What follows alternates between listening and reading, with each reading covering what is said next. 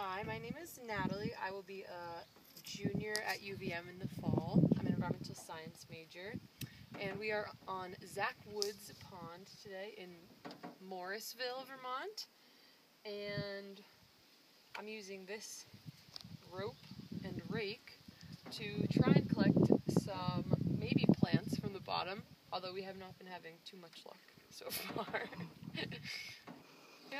All right. Well, so Natalie, what else have you been working on since you've been interning with the State of Vermont's Department of Environmental Conservation? Well, I had 4 thrilling days of data entry at the office in Montpelier, and today is our first day out in the field.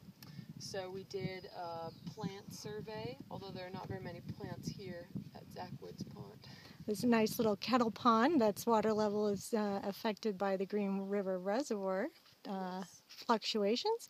And the analysis you're going to probably do, you want to talk a little bit about comparing the National Lake Assessment data to the littoral habitat data set and those riveting photos you got to look at and classify?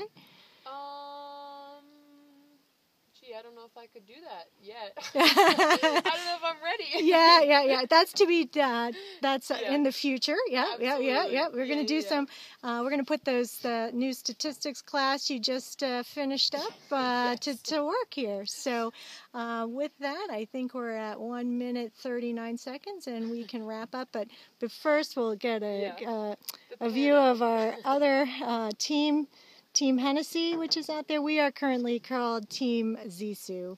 And with that, we're going to sign off. Any final words for the Lakes and Ponds section and our division director?